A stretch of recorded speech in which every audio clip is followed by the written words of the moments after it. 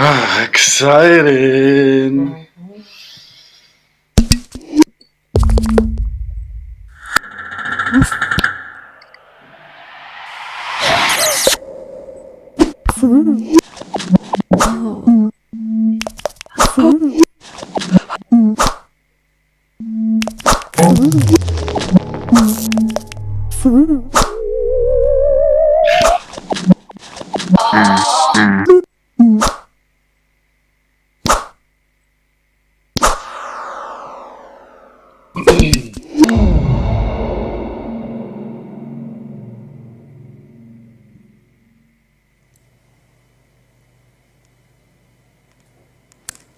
Hello everyone, thank you all for being here, both in person but also online. I think we've got quite a crowd everywhere, so it's really good. My name is Annet Dekker. I am a professor at the moment, assistant professor of media studies, archival and information studies and cultural analytics at the University of Amsterdam, and also teaching at the Center for the Networked Image in London, South Bank University. It's my great pleasure to introduce today's discussion with Melanie Bonajo, SKINSHIP, and Jonas Lund on online dating with a twist.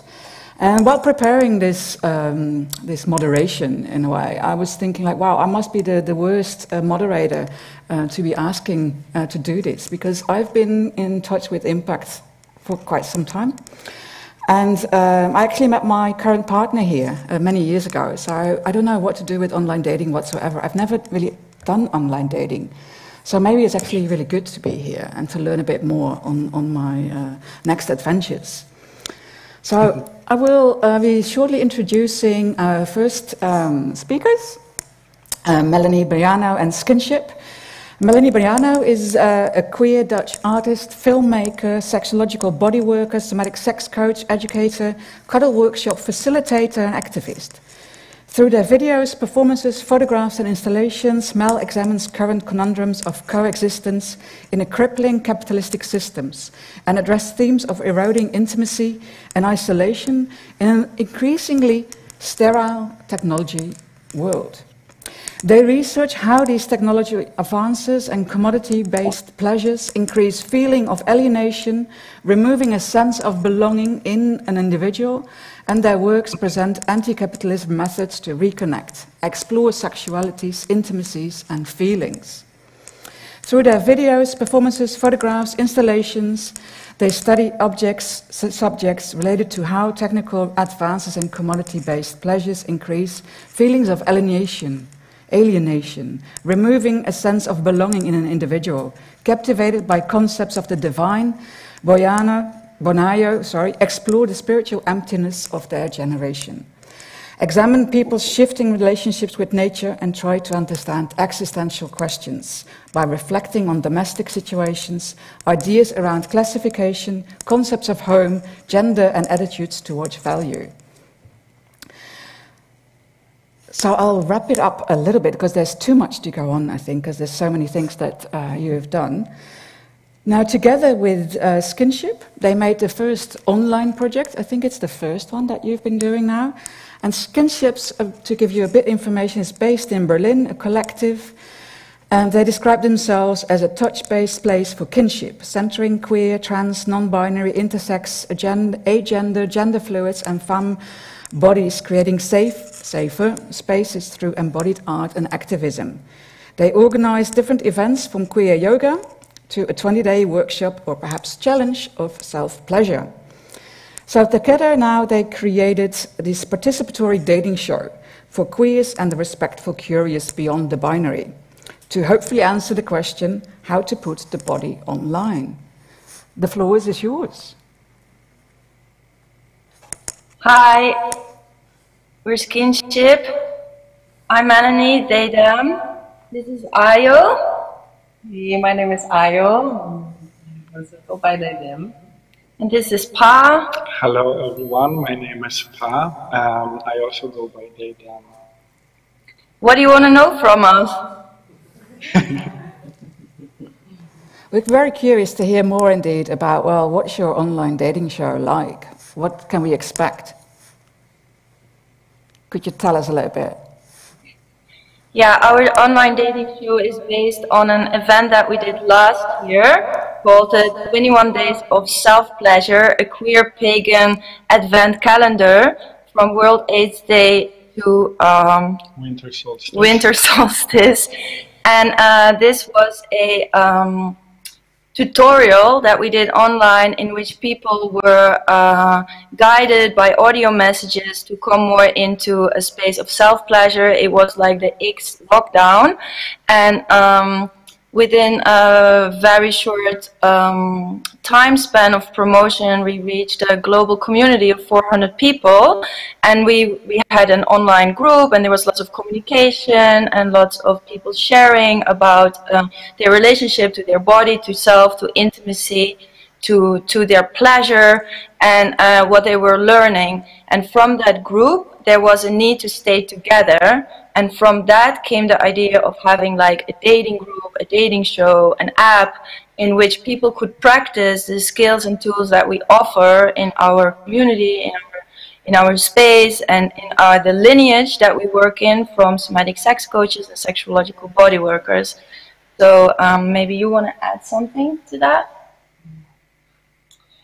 Yeah, I think it's interesting to share a bit about what exactly what people got from that, and also myself what I explored in that way, because of course it's also new for us to do this work online. So the realization of going into the body with oneself in a community where you know the intention of being with more people in a group online internationally was actually a really strong and intimate experience, because this space of going into your intimacy with yourself actually expanded a lot in ways that hadn't been possible before. And people reported back of having this very deep journey, for some people very healing, for some people very like expansive, and the feeling of being together in a time where it was like a pandemic and everything was shut down, and that was amazing. That was really cool. It was also Christmas and people weren't able to visit family, so there was a lot of loneliness. And also we wanted to specifically make our practices like very queer inclusive, so being inclusive for people who don't identify as cisgender, but also a diversity of people on the gender spectrum, and be very political in our expressions around sexuality. And also we wanted to reclaim the advent calendar away from some like cheesy chocolate and bring sex back on the spiritual page. I think what I would like to also add, that we provided a variety of different practices that were recorded in a form of audio recordings. These were guided practices for all the participants, and those were enabling people to come in a compassionate, intimate connection with themselves, to explore their bodies in a environment of their homes, in a safe way. These were different mini workshops, mini tutorials on exploring different massage techniques, and exploring also our relationship to grief and shame, and whichever emotions else may come for us when we engage ourselves consciously with the subject of our sexuality. So in a way that this entire material that we provided with people also enabled them with asking themselves questions: where are we in our development as sexual beings, and in a way providing practices that could also let us further develop into our fullest potential as sexual beings. Yeah, so there were also different tools in terms of relating to like breathing, and also different ways of touching your own genitals or your anus and being very body explorative, exploring different types of touch. But also we had like how to be intimate with a hot potato and how to build your own dark room. So it was a variety of like inputs that people got. We also had a sex magic day, and so it was really like an arch. Want to join? I mean, is there any potato? Is there a specific potatoes that you were looking for? The potato, that was the best one, really. Yeah. Hot-boiled potato. That's very nice, a little opodous. Yeah, I can totally imagine that. Now, I have actually listened to some of the trips that you actually take in a way, and I thought that was really relaxing, and it was really nice. I really liked it. So how did it end up now into this SKINSHIP dating show? What is the difference, you would say? Well, the difference is that people actually will have a chance to practice certain practices online and have an opportunity to meet other people and practice them together. Also, we give like containers through which you can have interactions with strangers that are maybe not like based on any kind of normative interactions that you usually go through the format when you meet a stranger, especially in like dating situations or any dating. But we offer a way to like build a container, like a new culture for that moment, through which you both through an act of consent, meaning like agreement, can like proceed in a specific set of rules, which doesn't have to relate to the usual codes through which we interact with people. So, for example, it could be like maybe you actually wanna take this. Like, you can do a touch experience. Yeah. So my role, for example, tonight will be to teach people more. Of course, if people already was in the online exploration, they also know some, but to meet each other in some of those exercises. And my role will be to touch on consent and how we can, and how to make consent and negotiation, and how to talk about touch and desires and boundaries in a way that feels very opening and getting to know each other and coming closer to each other instead of so this is also one of our aims, is really to create and contribute to a consent culture that is, I think, being built slowly now in the world more and more, and it's definitely a work that I find really important. And so we will, and those things, it comes really down to practice, and that it can be very simple practices that we can do in 1 hour. There's so many things to do where we can play and have fun with that and be like, oh, if I ask you this question, that actually shapes my possibilities of getting closer to you in a way that I want and you want at the same time. And it can really expand this kind of level of connection because it's exploring what is possible instead of exploring what is not possible. Yeah, and also not making any assumptions, but really making sure that everybody gets that consent means an agreement, and not like someone giving permission to do something to someone else. And I think this is a big mistake. You know, you arrive at consent together. So that also means that in a space of consent, everybody respects a no, and it's not taken personal, it's actually being celebrated. Just as much as an enthusiastic yes. And also not feeling shame about asking for something, because you know the other people stays within their own center and gives their consent to a yes or an authentic no.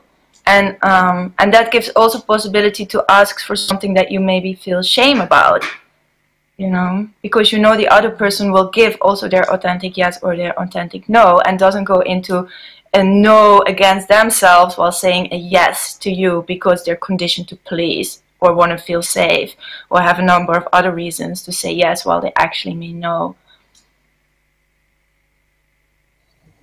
Could you say something more about these? I mean, you talk indeed about specific kinds of rules and codes and the level of consent, and it all has to do, of course, with trust. But how do you indeed make that happen? I mean, how do people know where are the boundaries? They ask. This is really the Very main. simple. It's very simple. It sounds very simple, like when you ask like that and I answer, people ask each other. It really comes down to that. If you are in doubt, you ask and clarify. And of course, that's super difficult for many of us who are growing up in a culture where we have not been taught how to do that, how to ask for what we want ourselves, or even the layer deeper, how to feel into what I want. How can I know what I actually want if I've never explored that in a way where I explore and I play and I make mistakes and I get this space to actually be in this kind of teaching level with myself or someone else. So that's the first stage. We practice how does it feel in the body to know what I want and what I don't want. And then comes the second space where we learn how to voice that, how to ask for what I want, how to, and then on top of that is of course all the emotions of what happens if I get rejected, what comes up in me, and with the fear of rejection or even the fear of getting what I want, that can also be really scary. So there's so many layers of consent that we can only explore if we allow ourselves to go there. And most often what happens is that we go there and then we override all of those signs, and then we end in a space where it's like, oh, I say okay to something, but I'm not checking in with myself, and then I might be ending up in a place where I say yes to something that I don't want. So yeah, we do it by games, and we go really slow and take into considerations of all the layers and give everything opportunity to come forward, because we are in a practice play space. We are not in a space where we actually want to go into kind of deep sexual orgasmic experiences. That's not our first aim. Our aim is to really expand what is in between now and wherever the goal is, because there is that space is so rich. There's something else also that I would like to share. It's also an important part of the work that we do is to provide people in those workshops with a set of skills that allows them to come into a place of safety within the nervous system, so that also people can expand their sensory receptivity, and through with those different practices that we can enter a safe and grounded state within our nervous system. And that's also what Ayo mentioned, allows us to have much more of a connection to our own body, and we gain all this access to all this internal bodily information. And that is very important for making those agreements. This bodily information is very important for making informed choices and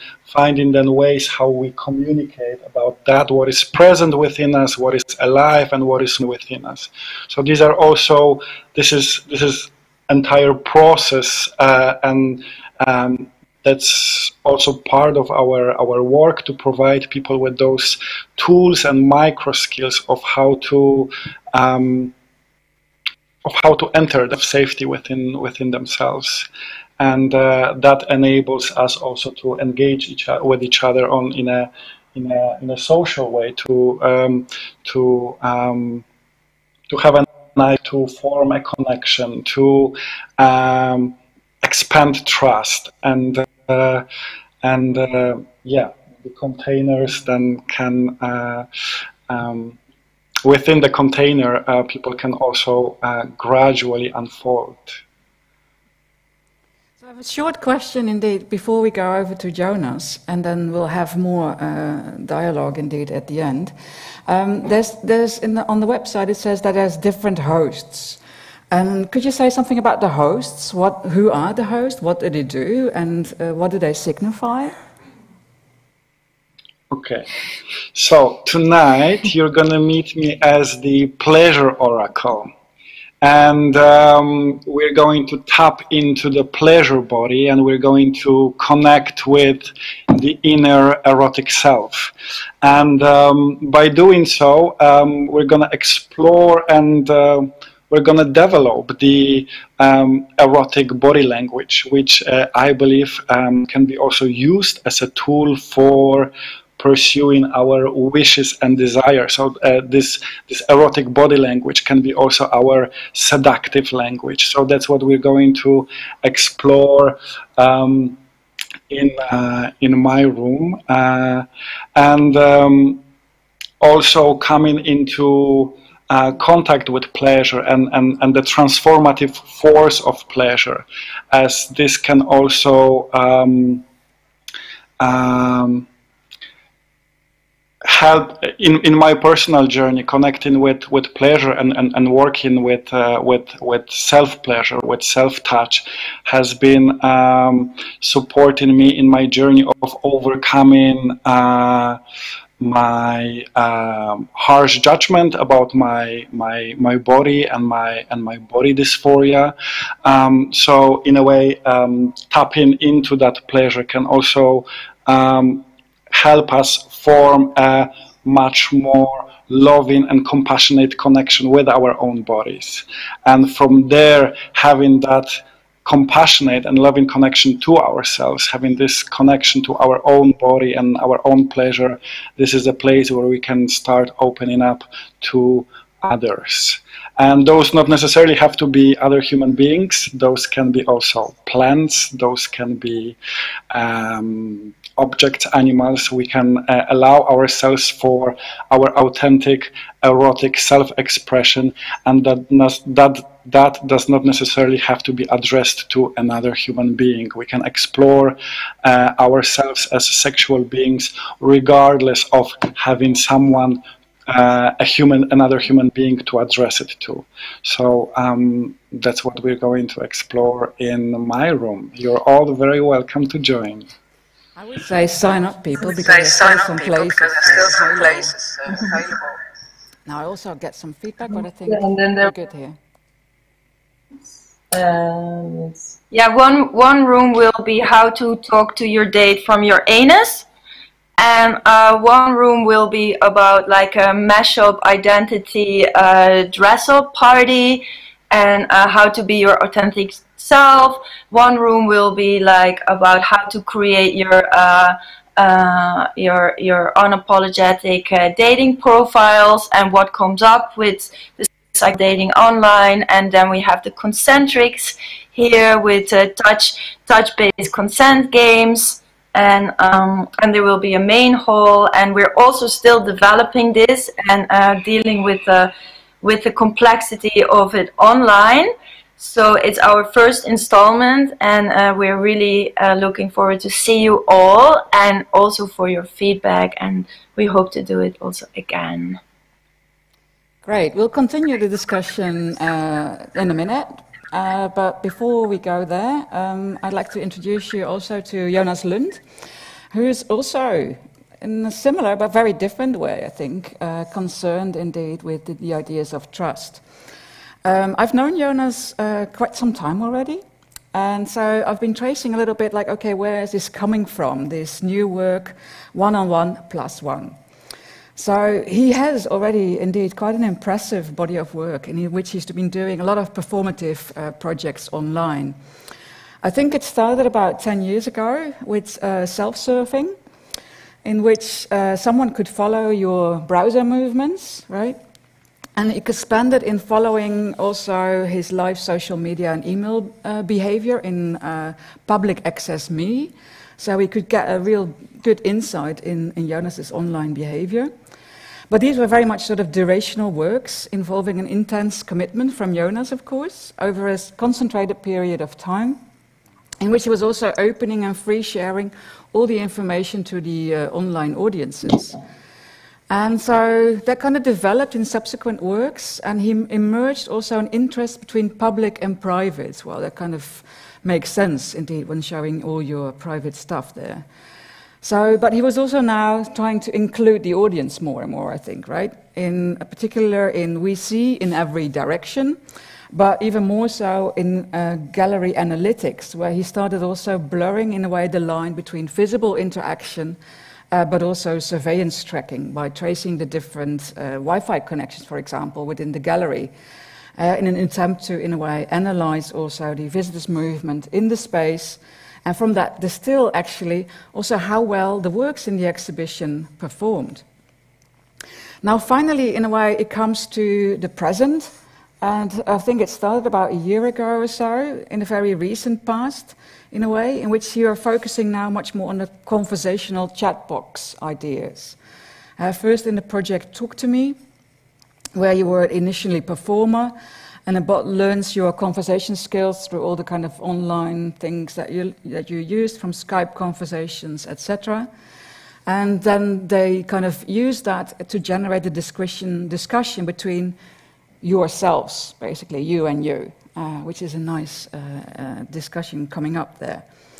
And again, that kind of developed more and more into advanced systems, such as the friendly advice that was taking place earlier this year, in which anyone could book a conversation slot with you. And what it says indeed is like the response and advice, etc., became more analytic, your responses particularly, and which you could become more of a socially empathetic kind of talkative partner in a way. So we'll see indeed how his social skills have improved in a minute. So today you will tell us more about the next level, one-on-one plus one. Hi, thank you so much for the introduction, and hi everybody, and thanks for coming, and thanks for inviting me, and thanks to everybody. I have prepared a presentation. Just before starting it, I just wanted to say one, two words so you can be slightly more prepared as to what's going to happen. For the Impact as a commission, I made one-on-one plus one, which is a startup. It's a dating platform. And I prepared a presentation modeled after Y Combinator's pitch deck. Y Combinator is a venture capitalist fund in Silicon Valley that were very early investors in Dropbox and Uber, to name a few. Every year they have like Y Combinator, where they invite startups to pitch, and then you can get like starting capital, seed funding, right? So I made a presentation modeled after their structure, which involves something like an intro, which involves the problem, the solution, the traction, the market, the vision, and the team. So what I would like to invite you to do for this presentation is to imagine that you are a venture capitalist. You sit on a budget of, like a pool of money, around $1 billion or more, and you're looking for businesses to invest in. Yes, we can switch to the presentation, I believe. Yeah. Struggling to meet new people? Then we can help. Introducing One-on-One Plus One, an automatic algorithm-based software that pairs you up with your new best friend, lover, or partner in crime. All you have to do is provide your name, social media profiles, and email address. One-on-One Plus One will automatically pair you up with the best match for you, based on publicly available information. And once you find that special someone, One-on-One Plus One invites the both of you to a video chat where you can interact with one another and have an enjoyable first meeting.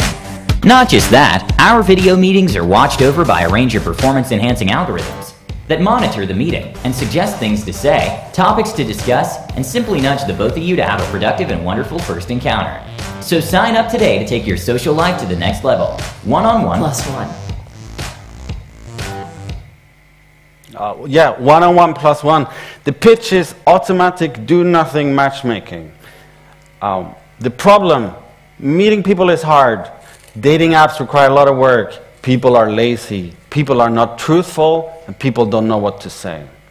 We can all recognize these problems, right? This is all correct and true. The solution, here's a slide of lonely people. Here's the data that backs up that a lot of people are indeed very lonely. And it's something that we notice just increases. More people feel more lonely, and we also know that loneliness leads to depression, and it's very negative for your health. Dating apps require a lot of work. Online dating takes effort, and effort equals time. Tinder founder Sean Rad's top tips for the perfect profile. 11 ways to upgrade the hell out of your Tinder profile. It's just a lot of work. People, we are lazy. Yeah? We don't want to do anything. Slide of proof that you lie about yourself. It's become very obvious and very, obvious, let's say, that when you are asked to present yourself, you are not always truthful. You say that you are taller than you are. You say that perhaps you are more funny than you are. And this is the sort of quintessential problem with dating platforms. That if it is based on you presenting yourself to another, and you are the curator of this presentation, it will not be a truthful image of who you actually are. We also don't really know what to say, usually, in conversations. I think awkwardness is kind of underestimated in terms of social interaction. The solution, automatic, do-nothing matchmaking. The automatic matchmaking works by you having, all you have to do is sign up with a name and an email address. That's it. And the publicly available information gives us a much more accurate picture about you than yourself. And it's a zero-effort kind of thing. It's analyzing and looking at all the different traces you leave online as you do everything you do when you go about your day. Every picture you post on Instagram, every tweet you tweet, every TikTok you like, etc. The matching algorithm scans all available information about you, relying on a vast array of OSINT tools, open source intelligence, most typically used by private detectives to do research on you. We also have match curators, workers trained in finding the special connection between two people. The relative ease of training ensures rapid growth potential. So, okay, so that's the first problem solved, the first couple of problems. We can match you and you don't have to do anything. The fifth problem, where you don't know what to say, we have a solution for this too, and that is coached first meetings. The application invites you to a video chat, and then in this video chat, you get to interact with each other and with +1, which is the automatic process that coaches you. It suggests things to say. Here it says, an app mysteriously appears on your phone that does something amazing. What does it do? And then you can ask your partner this, and then you instantly have a conversation topic. It also coaches you if you're talking too much or too little. Here it's letting me know I'm on the left, although I'm anonymous for privacy. Yeah? I'm talking more than my partner. And that may be a good thing or it might be a bad thing. We don't really know. But in fact, it's quite useful to know this happens. Right? If you talk, and you don't listen, that might be a problem. It also augments conversations. Every time you mention a certain topic, it can also augment the conversation with the latest news items. Here someone mentioned Netflix. Squid Game documents may show how Netflix rates the success of its content, pops up.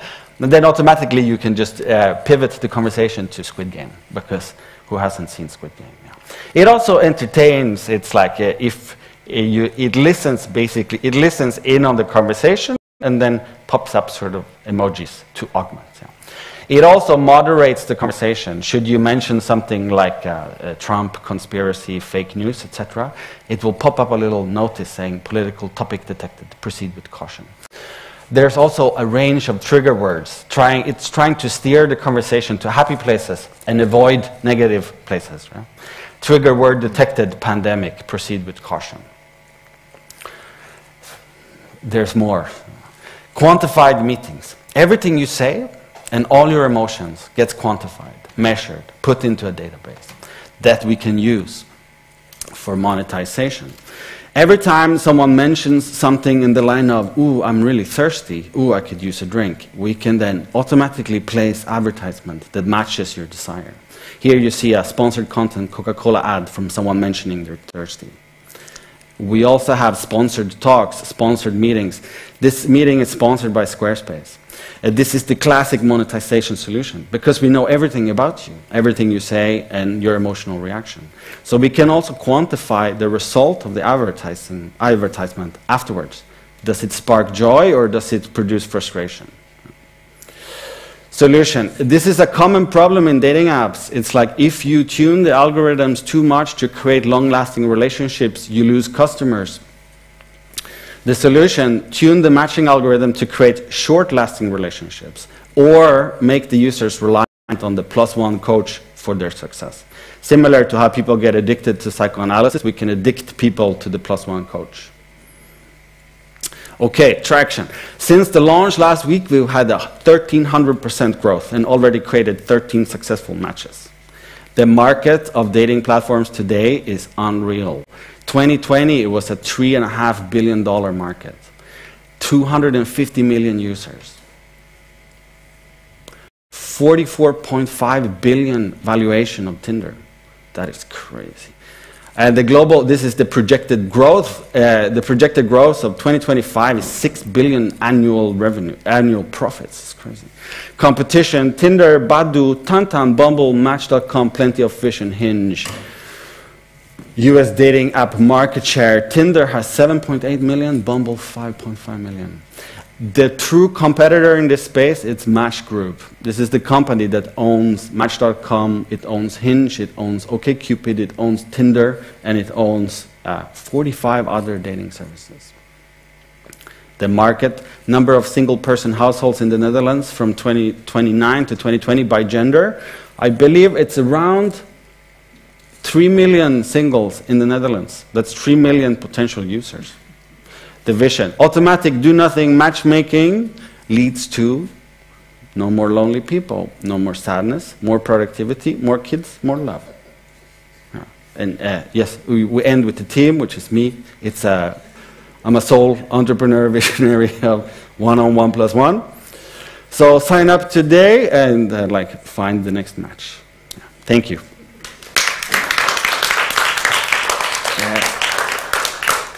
Pretty good. Thank you so much, Jonas. That's going to be quite a different take in a way, right? Yeah. From what we just heard. I mean, where do you see trust coming in your project? I mean, I think it has like a duality to it, right? There's a pitch, and it's presenting to do something, and then there's like the darkness of all the consequences of what it is. It's a sort of future prediction dystopia of where it's going. Like, what's the next dating platform? Like, where everything about you gets quantified in a way where you have zero agency and zero consent, really, as to what the profile makes up. And then this gets quantified and put into magic algorithm, magic decision-making to produce matches. It's a sort of endless, it's a sort of end location for engineering relationships. Right?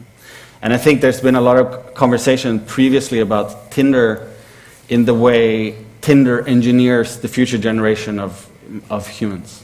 That like something, I think around 5-10 years, something like 10 to 15% of all kids being born in the western part of the world will be the result of a Tinder matching algorithm.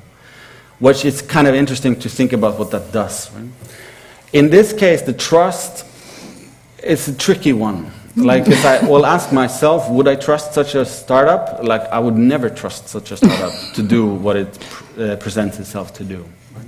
It's a very dubious proposition, I think. In particular, because it comes from myself, and I always tend to bend sort of rules or present something as something and then do something else. Nevertheless, like, I talked to some people yesterday that were part of the first matches, and they talked very positively about these encounters. So I think there is a certain duality to it where it may also actually lead to creating new relationships. Mm-hmm. In a way that chat roulette also can lead to creating new relationships in a serendipitous kind of production. Yeah. Yeah, maybe even here, tonight we can see new relations coming up as well. Indeed. Who knows? Yes. I want to open up also indeed to the audience, so if we could just have some more light so I can see you. And also, of course, we've got online questions and possibilities there as well, which I'm tracking here, thanks to the nice moderators upstairs as well. So do pose your questions.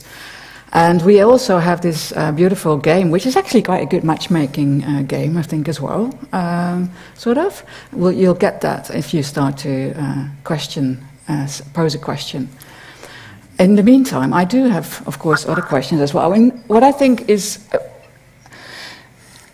it's your projects in a way are touching upon two extremes, right? There's the one is much more personal, it seems to me, but then maybe I'm really old-fashioned, and the other one seems much more quantified, indeed, in a sense. What is really striking to me, though, within both your projects is that idea of fun. There is a sort of funny kind of game playfulness in there as well. How do you both see that? And perhaps in your own work, in your own projects, but also from the other one, or maybe you don't see that at all. I mean, I see it, it's like a strategy for me in a way to, because if you try and confront all the issues with like automation, automatic decision-making, algorithmic structures, if you try and confront it head-on, it gets unbearable. It's like such an oppressive mass of technology that governs your life and society that it seems to me nearly impossible to approach that with an open mind without crumbling under depression and sadness and like what can you possibly do? Because the forces are so strong. So then in a way, for me, the way I handle this is to, critique it by making fun of it or making light of it or trying to embody the sensation of what it feels like to be quantified, like in the way. Because I think that's like if you can get the correct bodily reaction to a quantification that happens without your consent, right? Think of any social media platform, they quantify everything. Every little minute micro interaction gets put into databases. Like this, what Shoshana Zuboff talks about in surveillance capitalism, behavioral surplus, right? Everything you do gets put into databases that's used for decision making in the future. And then if you try and confront that head on, it's like you just like, it's like trying to look at climate change with an open eye without becoming entirely depressed and inactive. So then my strategy for doing that is to make light of it in a way, and also invite you to kind of get a sensation of the bodily feeling of the reaction towards this. Because I think as you do these meetings in one-on-one plus one, to do a video meeting where you get coached by an automatic process, it's very confronting. Like everything you say gets put into something and then things happen. And it's a very eerie feeling, at least for me. It feels like someone is sitting on your shoulder looking at everything you do. And I think that's the correct response to all these automatic systems. Yeah. So then I think that's it. But then, yeah, it's like some nuance in there, I suppose. What do you think, guys? I think next dating show we're going to make sure it's really not fun. Here we go. And that everybody's really going to suffer a lot. And see what kind of matches come out of that. Pain. One pain. I think there's really not any other way. I mean, you know, how else are you going to like navigate the future if it's not like a fully like a yes, like, and also I think what is kind of similar in our project, that there's an aspect of randomness, you know, like you're being like put maybe in a breakout room, or you enter a room with people. It's not like you chose to go with a bunch of friends, or yeah, and then you just have to deal with it. And also we propose a set of like social interactions through which you can find connection, and maybe it's not an algorithm, but it's also like a social algorithm that is in our bodies. And just like an algorithm online just predicts the future by collecting data, and through that navigate the predictability on the future, what is safe, what will lead to pleasure, what will lead to pain, so do our bodies. You know, it's not really any difference, and our approach is just different because we're going to be more fun than Jonas. So we're gonna have a little battle here. You can let us know later. Yeah, anyway, blah blah. I'm gonna come to yours, Jonas, because I want to date the algorithm. Is it possible? For sure, yeah. I can make sounds really hot. Special mash, yeah, absolutely. You write a little special mashed potato. Yeah, exactly. Yeah, for sure. I don't know. Do you have something to add to it? Any questions from the audience? Yes, it's going. So we're going to. Yeah, that's a bit too far for me. Thank you. Hi, Melanie. This is Katerina. I don't think there's sound yet. So let's see. Sound. What? Hello? No. OMG. The tension here is just killing me here now. As we wait, so Melanie, you put us in competition with each other. Is that a good basis for love? Yes, exactly. I thought it was all like inclusive, non-competitive. It's like, okay, so but I can for sure set you up with a date with the algorithm. Yeah. Yeah. Okay, the microphone is making progress. Yes. Thanks. Hi. Hi, Melanie. It's Katerina here. I want to thank you for your wonderful project. And I have a question for Jonas, because you said, Jonas, that in the future, you know, all relationships or the majority of marriages, what have you, will always take place or predominantly take place on Tinder, which is a daunting thought, I do agree. However, I don't know if you were yesterday at Natalie Dixon's presentation, and I have to say, Senora got me thinking about this idea of arranged marriages and about also the ads in the newspapers.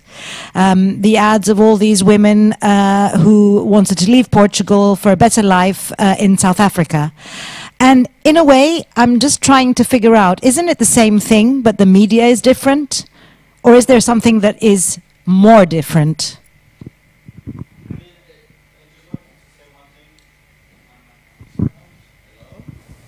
Yeah. Yeah. Now it's back. It's like I don't like to make predictions, let's say, for the future. But if I do, it's always really negative predictions, and that's why I try and avoid it. So that's like the worst outcome is that all the relationships in the future gets engineered. Let's say, in some way. One would imagine that in today's dating platforms, and similar to Annet, I have very next to zero experience firsthand from using online dating platforms. One would imagine one has a bit more agency compared to the old newspaper ads in terms of how you choose to present yourself or how this interaction happens. But it's funny in terms of advertisement. As I was launching the one-on-one plus one, I tried to advertise it because I posted on social media. And the Instagram algorithm punishes this so hard because it detects it's about an algorithm. So the Instagram algorithm protects itself from competing algorithms and shows it to nobody. So it feels like it's already a self-aware AI. Right? So then I go to the next step. Okay, I have to pay money to promote this project. But you're not allowed to promote dating platforms in the Facebook universe without written approval from Facebook. So you have to apply to become one of the approved dating platforms to advertise on. So it's already a completely hyper-competitive space in terms of advertisement, which is shocking. I imagine it's because there's so much spam, like hot women in your neighborhood, like ads and stuff like that. But in principle, the essence is the same, I would say. Like it's like a, here I am, right? Like I'm available, I'm looking for somebody. It's just, yeah, I would say it's kind of the same. Yeah. I don't know. What do you think, Melanie? You agree? Yeah, well, I first of all, I also noticed that the advertisement for this dating show didn't surface the algorithm, and that was also shocking to me. I think just because it said actually dating show without any kind of weird spelling, it was immediately pushed down, and yeah, that just says so much about like the power and the control of who is dominating the matchmaking scene, and through which lens those matchmakings are being made.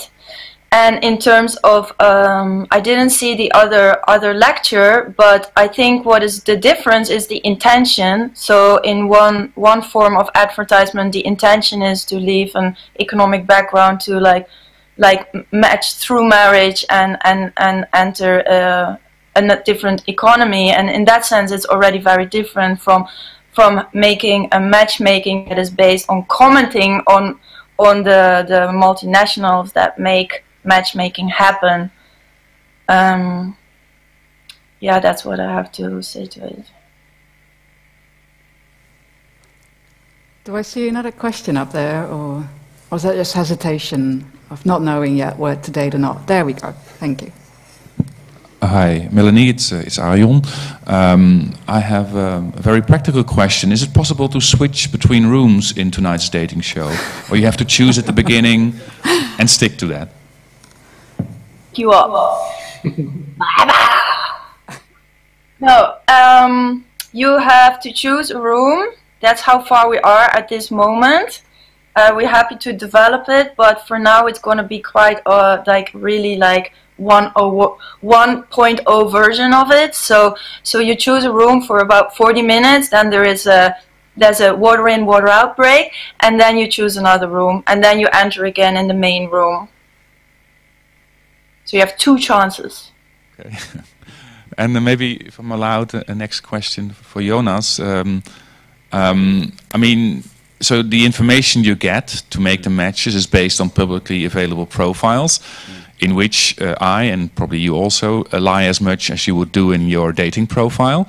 How will your algorithms kind of deal with that?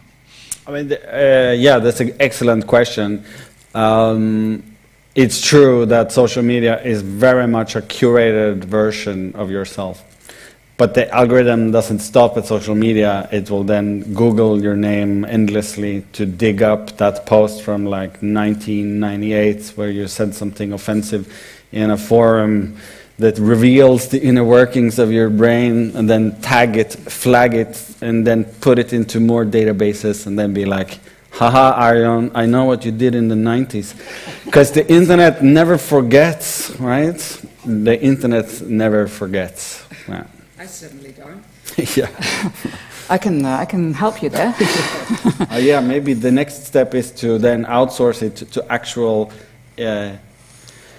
click workers that will interview friends of the matcher to see, okay, but what did he actually do in the 80s? Exactly, we're going to overrule the algorithms here, yeah, exactly. For sure. I mean, I do have another question actually, because I'm quite curious for all of you really. It's like, how did these projects that you're doing actually change yourself? How do they influence your thinking about your sexuality, your dating behavior, all those kind of things? Silence is always a good thing. I mean, my first reaction is like, wow, I'm so happy I'm not single. Why? It's really good, I think. I was like, wow, I'm so grateful, because many years ago I installed Tinder for research, because I wanted to build like a Tinder for contemporary art, to like swipe left and right to make a collector's profile, so you can just like quantify our contemporary art taste. And then I was on Tinder, and I was like, well, I find the interface of Tinder completely horrific. It's really like sorting, I don't know, something else. Like, it's the complete commodification of people. And I'm so grateful I don't have to rely on something like this to meet somebody. It's like, that's kind of, I think that's my immediate reaction to the question. Yeah, I think, you know, we practice a certain, we practice in a certain lineage. So I think where we are as social creatures is already very much outside of the box of any kind of like hetero or homo normativity. Like, we're all poly, so you know, to have a single partner is also already not part of our like subculture. And we organize orgy money, so intimate relationship isn't like something that we experience only within like romantic connections. And we do sex work, and we also give sessions that are based on teaching people around pleasure, meaning that there's genital contact between our friends and our clients. So the way we relate to sexuality is completely developed in which in a line that is like making us yeah, already like outside of that whole system, let's say. So it's a really yeah, do you want to add to that? Because there's like opening a lot of things. Yeah, that's also what crossed my mind, that the way we live our lives we're already beyond the heteronormative and cisgendered standards, and the understanding of how relationships should be formed, focused also on procreation and centralizing the family model of how to be in a relationship. That's where you would aim to end up, having one partner and a kid or several kids. So that's not our reality, and therefore also we our practice, what we practice, supplies us with tools and skills to navigate that wider complexity, and allows us to develop tools also to be to communicate also with each other in a direct, honest, and authentic way, to prioritize trust in those relationships and embodied connections and Playfulness. Yes. Is there anything else you would like to add to that?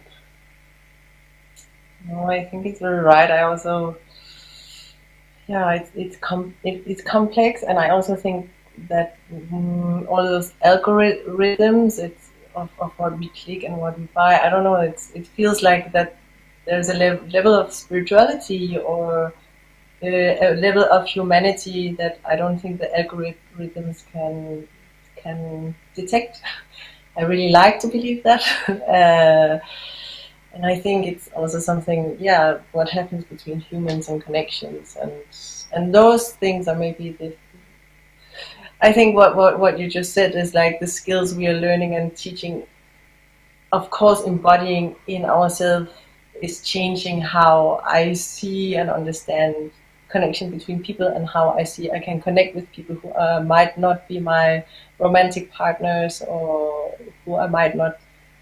Yeah, I can still connect with people on a very deep level, and I think those skills are something that humanity has to learn on a longer line, on a bigger scale, than actually being matched with the perfect person, because I don't believe that this perfect person exists. So yeah, I think it goes maybe hand in hand with also skill development, and that's what I learned myself the last few years. Yeah, and also not that attraction is based on the usual signifiers that we are taught by mainstream culture, but that through a process of different tools, you're actually able to like navigate your sense of sensuality with someone that you maybe don't feel this like normal attractivity to, or you know, you're in proximity to a gender that you normally don't end up with, and you're able to enjoy pleasure, and maybe there's a whole vocabulary out there of different forms of sensations and pleasure that we have access to that are not popular, and that's like what we practice, and that comes also with like vulnerability and a kind of openness that is, and a kind of self-responsibility and respect that is part of a training when you enter a space like this. So when you want to enter a space like this, you get a training. You can't just like arrive there, you know, it's like a skill set. And that's basically what we're teaching and what we're also practicing. I have one question also online, which I would like to pose, although we are really running out of time, so if you could keep your answers a bit short, that'd be great. But there's a question from Marijke who asks regarding the SKINSHIP dating show about the competition thingy.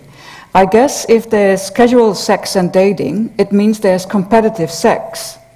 And how would you qualify for the tournaments? Did you get that? What is the question around the competition? Could we point about that? Yeah, she responds indeed to the competition thingy, but perhaps that was between you and Jonas. I guess she responds indeed, if there's casual sex and dating, it means there's competitive sex. And how would you qualify for the tournament of that competition? I don't know how to answer. I think that there is a misunderstanding that there is no competition included anywhere. So there is nothing you have to kind of get. You don't have to complete anything or be in a certain level of anything. It's really not like that. Everyone is very welcome, and the whole point is that we make people meet exactly where they are, and make people meet in where they can meet, instead of imagining something where a goal or something. So the whole trick or the art is to come down to what's present in the present moment, and what can we do together there as those humans who are present. Yeah. I think that's a perfect question indeed, answer, I mean, to this question. Thank you very much, both Jonas and SKINSHIP. And I have to say, I learned a lot. And I think dating is actually quite fun. But I also found out that dating is very much about training. Training in different aspects, both in the sort of finding trust between you and the others, both human and non-human, but also training in the sense of, well, what is actually training me? Is it still the person behind this, or is there an algorithm? And how do I actually fool that? Both of those, perhaps. But primarily what I've come to understand, that festivals are still the place to be to find your date. Thank you very much, all of you, for joining us, and I hope to see you tonight.